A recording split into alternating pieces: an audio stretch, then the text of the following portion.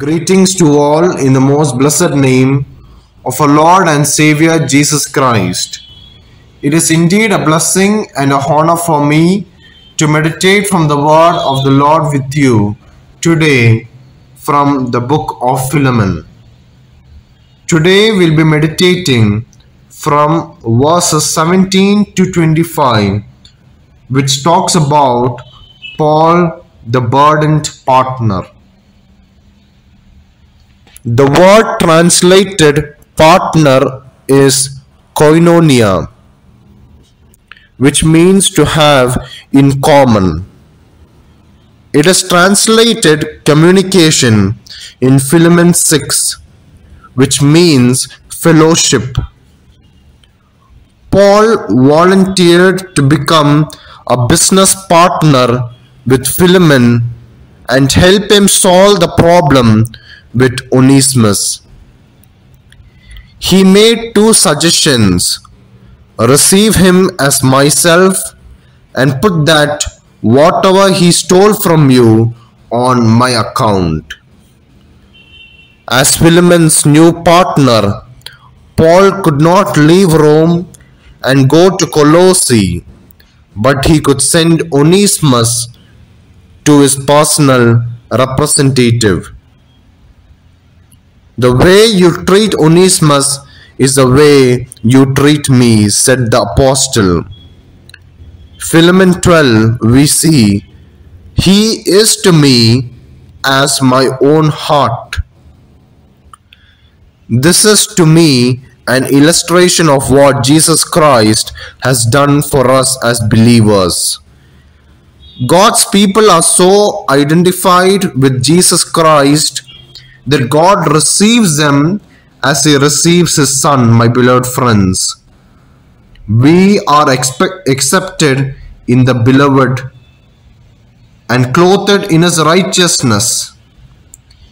And we certainly cannot approach God with any merit of our own, but God must receive us when we come to Him in Jesus Christ.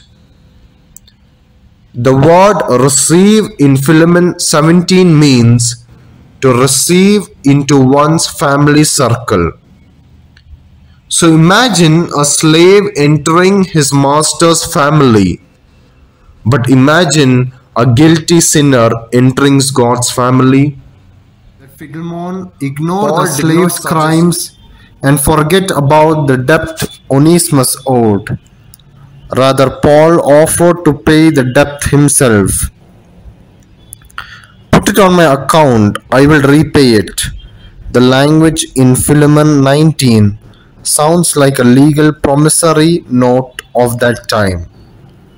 So this was Paul's assurance to his friend that the debt would be paid. And it takes more than love to solve the problem. Love must pay a price. And God does not save us by His love, for though He loves the whole world is not saved. We see in Ephesians chapter 2, verses 8 and 9, that God saves sinners by His grace, and grace is love that pays a price. And God in His holiness could not ignore the debt that we owe. For God must be faithful to His own law. So He paid the debt for us. Theologians call this the doctrine of imputation. To impute means to put it on account. So when Jesus Christ died on the cross, my sins were put on His account, and He was treated the way I should have been treated. When I trusted Him as my Savior, His righteousness was put on my account, and now God, who is Jesus Christ, accepts me in Him. Jesus said to the Father, He no longer owes you a debt because I paid it fully on the cross. So receive Him as you would receive me. let him come into the family circle. However, my beloved brothers and sisters in Christ, we must keep in mind that there is a difference between being accepted in Christ and acceptable to Christ. Anyone who trusts Jesus Christ for salvation is accepted in Jesus Christ, as we see in Romans chapter 4 verses 1 to 4. But the believer must strive with God's help to be acceptable to the Lord in his daily life, as we see in Romans chapter 12 verses 2, 14 chapter verses 18, 2 Corinthians chapter 5 verse 9, and Hebrews chapter 12 verses 28. The Father wants to look at those who are in His Son and say of them as He said of Jesus, I am well pleased. Philemon 19 suggests that it was Apostle Paul who led Philemon to faith in Christ. Paul used this special relationship to encourage his friend to receive Onesimus. Philemon and Onesimus were not only spiritual brothers in the Lord, but they had the same spiritual father, Paul. See Philemon 10, 1 Corinthians 4:15. Was Paul hinting in Philemon 21 that Philemon should do even more and free Onesimus? For that matter, why did he not come right out and condemn slavery? But my dear friends, this letter certainly would have been the ideal place to do it. And Paul did not condemn slavery in this letter or in any of his letters, though he often had a word of admonition for slaves and their masters. Ephesians chapter 6 verses 5 to 9 and Colossians chapter 3 verses 22. 1 Timothy chapter 6 verses 1 to 2 and Titus chapter 2 verses 9 and 10. In fact, he encouraged Christian slaves to obtain their freedom if they could, as we see in 1 Corinthians chapter 7 verses 21 to 24. So my dear friends, during the American Civil War, both sides used the same Bible to prove their cases for or against slavery. So one of the popular arguments was, if slavery is so wrong, why did Jesus Christ and the apostles say nothing against it? But Paul gave instructions to regulate slavery, but he did not condemn it. And one of the best explanations was given by Alexander in his commentary on Colossians in the Expositor's Bible, which says, first, the message of Christianity is primarily to the individuals and only secondary to the society. It leaves the unites whom it has influenced to influence the mass. Second, it acts on spiritual and moral sentiment, and only afterwards and consequently on deeds or institutions. Third, it hates violence and trusts wholly to enlightened conscience. So it directly meddles with no political or social arrangements, but lays down the principles which will profoundly affect these and leaves them to soak into the general mind. Had the early Christians begun an open crusade after or against slavery, and they would have been crushed by the opposition and the message of the gospel, which would become confused with a social and political program. Think of how difficult it was for people to overcome slavery in England and America, and those two nations had general education and the Christian religion to help prepare the way. Think also of the struggles in the modern civil rights movement, even within the church. And if the battle for freedom was difficult for us to win in the 19th and 20th centuries, what would the struggle have been like back in the first century?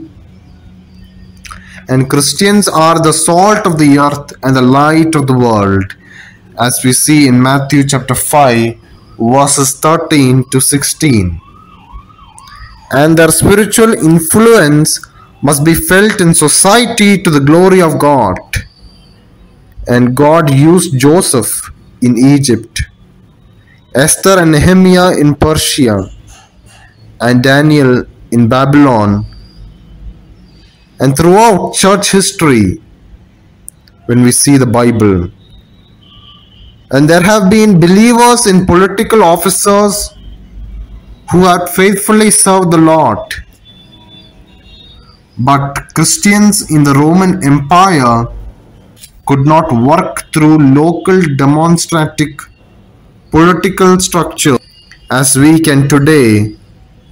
So they really had no political power to bring about change. The change had to come from within, even though it took centuries for slavery to end.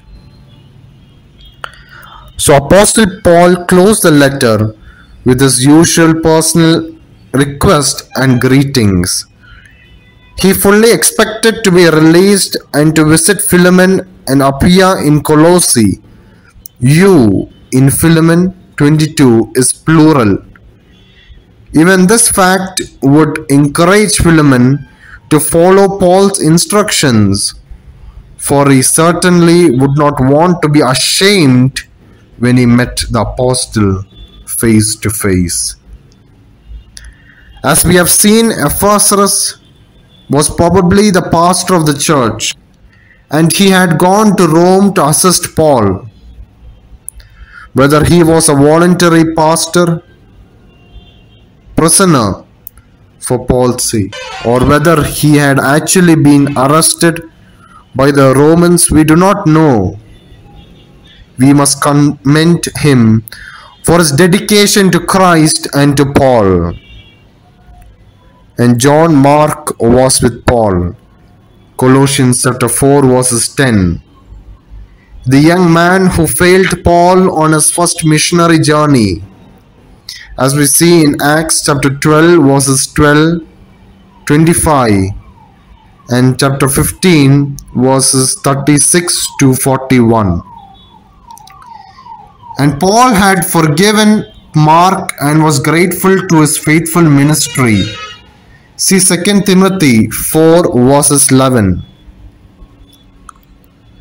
Aristarchus was from Thessalonica and accompanied Paul to Jerusalem and then to Rome.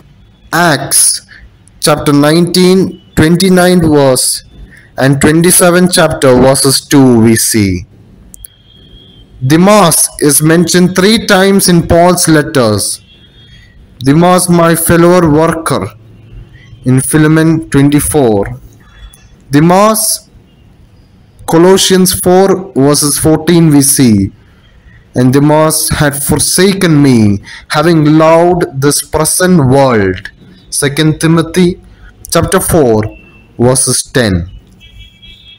So John Mark failed but was restored, and Demas seemed to be doing well, but then he fell. And Luke, of course, was the beloved physician, as we see in Colossians 4 verses 14, who accompanied Paul, ministered to him, and eventually wrote the Gospel of Luke and the book of Acts. My beloved brothers and sisters in Christ, Paul's benediction in this Philemon was his official signature for his letters. 2 Thessalonians chapter 3 verses 17 to 18. And it magnified the grace of God. And after all, it was the grace of Jesus Christ that made our salvation possible. Ephesians chapter 2 verses 1 to 10. Let me end my message by saying, it was he who said, "Charge that to my account. Receive them as you would receive me." May this message help us to receive Jesus Christ as a personal Savior today. May God bless you. And in the next class, we would learn from the next book of the Bible. Till then, God bless you. Thank you.